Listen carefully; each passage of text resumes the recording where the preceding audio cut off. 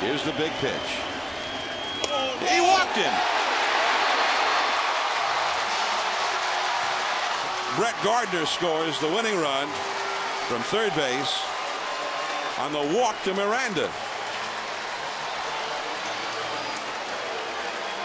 And the Yankees have clinched no worse than a tie for the wild card.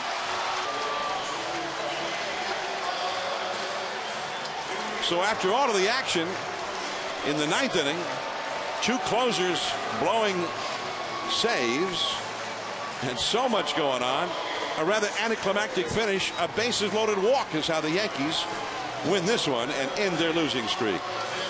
And the Chevrolet player of the game, how about Juan Miranda? The walk-off walk.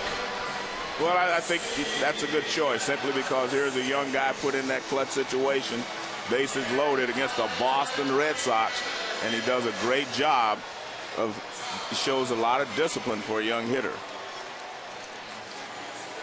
So the Yankees win a game that they really badly wanted to win. They gained ground on first place Tampa Bay. First place is still very much a possibility for them as they hit the road for the final week of the regular season, including 3 at Fenway next weekend.